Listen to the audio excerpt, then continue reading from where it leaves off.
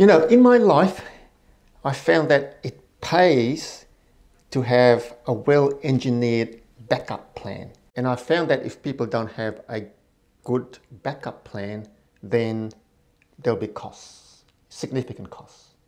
Now, in Australia, when you put a house up, there's basically three ways that you would put a house up with walls. You could have the traditional brick wall, either a brick veneer or double brick. You could have a house that have walls that are cladded with some sort of cladding. And now you've got the option of using Hebel. I guess Hebel is a cross between a solid block wall and cladding. And Hebel has become quite popular because there are many advantages in using Hebel. Now, whilst architects and builders would gravitate to Hebel because of the advantages, they've forgotten about the backup plan. Now, what backup plan am I talking about?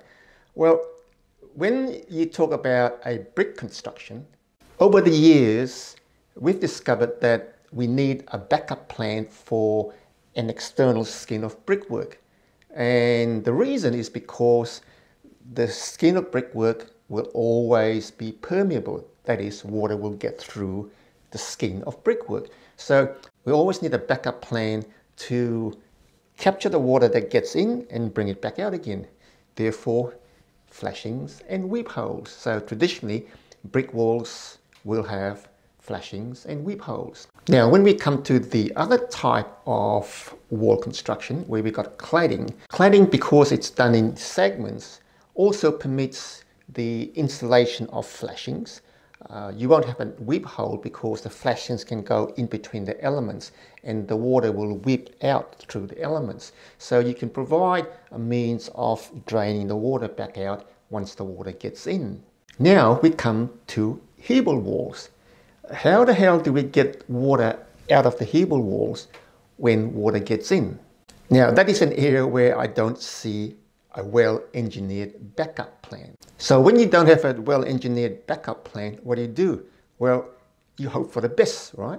And this is what most Hebel wall construction is all about. You hope for the best. So the idea is you put walls up, you seal all the joints, you put windows in, and you seal all the windows, and you make sure that water never ever gets in past the Hebel wall, because there are no weep holes on Hebel walls. So the plan is, fingers crossed, water doesn't get in, so you don't need to get the water back out. And this kind of works because there's a redundancy in the system. Because if water ever gets in behind the Hebel wall, you've got a layer of wall membrane or sarking, right? And water will hit that, it'll travel vertically downwards all the way to the footing, and it'll either sit there or it'll find a means to actually get out at the footing level. And that's what normally happens. If ever the Hebel wall fails and water gets in, it goes all the way to ground and it drains out. You never ever know that you've got a leak. So if you've got a house that's built with Hebel walls and you got nice vertical walls, either single or double story, the chances are that you don't really have to worry about this. But with modern house builds, there's a complication, right?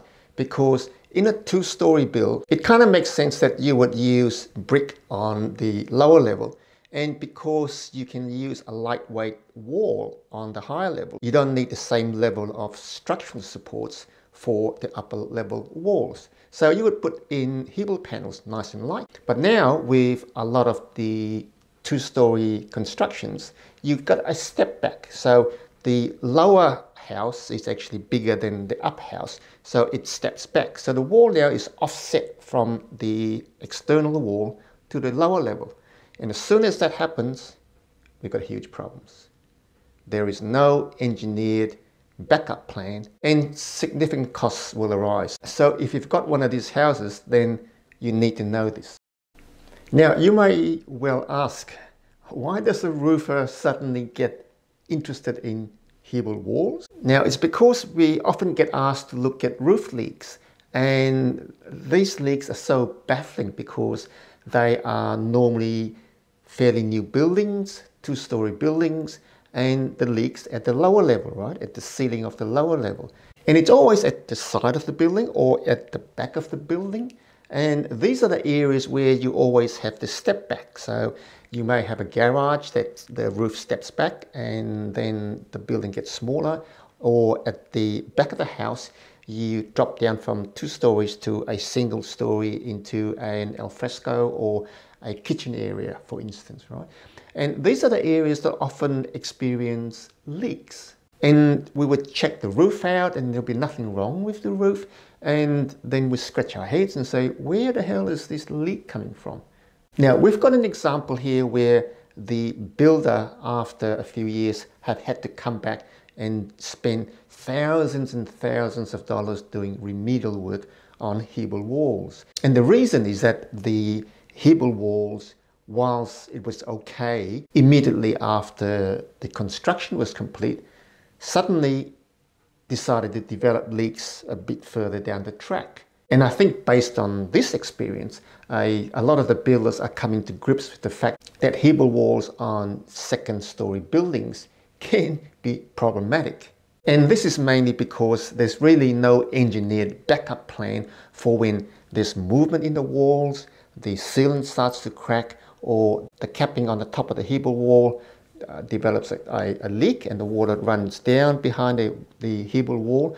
And when you have a step back, when water runs down, it can't get out.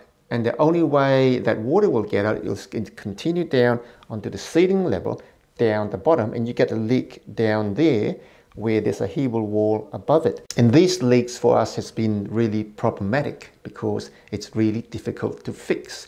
So in this particular example, the builders come back and spend thousands and thousands of dollars taking the old sealant out, applying new sealant, and then finishing it off with waterproof paint. And the whole basis for this remedial repair work is purely to stop water getting through the Hebel wall, because there's no backup plan to get the water out. So they are now concentrating on making the wall absolutely waterproof. And let's hope this works, because you can go to extreme means to make something waterproof and you can be successful.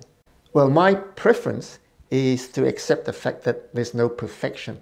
There is always the potential of water getting in, so you must have an engineered backup plan to let the water out. So I think with the Hebel wall construction, it will have to lose that nice smooth finish with no breaks in it, and it will have to introduce a system where there are flashings put in, especially where you've got a step wall. There has to be a flashing put in so that the water can be drained out. Now, it's not going to look quite as smooth because there will be a deliberate break in the wall, but I believe that Hebel walls should have an engineered backup plan to get the water out. So if you've got a house with Hebel walls that are starting to develop cracks at the joints or elsewhere or around the windows, then you are going to be up for substantial costs. And if you're thinking of building a new house with Hebel walls, then you've got to be really aware that you need to have an engineered backup plan to get the water out once the water gets in. Because you don't see weep holes on Hebel walls. And if you look at your Hebel wall and you can't see where the water is going to get out, then you're going to realize that it's got no backup plan. So you've got to make sure that water never ever gets in. So do you think we should have an engineered backup plan for these new style Hebel walls, or should we just have fingers crossed?